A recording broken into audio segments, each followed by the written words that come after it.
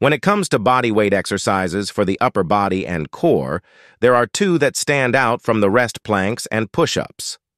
Both exercises are incredibly effective, but which one is better? In this video, we will compare these two exercises and help you decide which one is right for you. First, we'll start with calorie burn push-ups. Burn at least 7 calories per minute, whereas planks burn 2 to 5 calories per minute. That means that push-ups are the clear winner in terms of calorie burn. However, consider how many push-ups you can reasonably do in a workout. Even 100 push-ups, if you are to do 10 reps for 10 push-up variations, will take about 3 to 5 minutes. That means 21 to 35 calories burnt.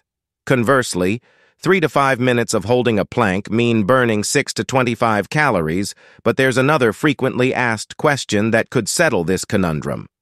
1 minute plank is equivalent to how many push-ups?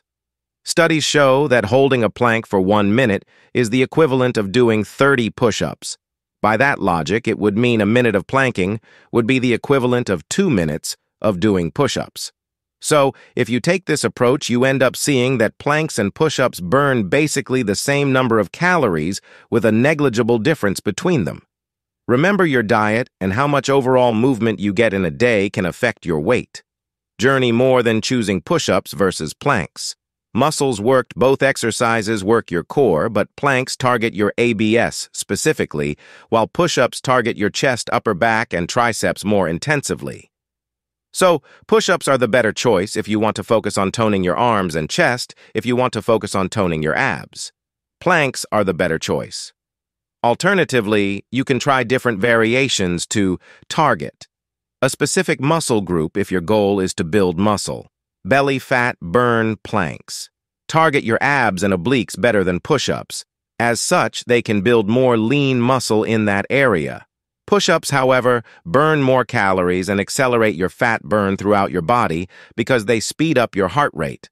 Therefore, they can burn more fat even from the abdominal area. So planks strengthen and sculpt your abs. Push-ups make your abs more visible, helping to burn the fat stores covering them. Which one is better for beginners?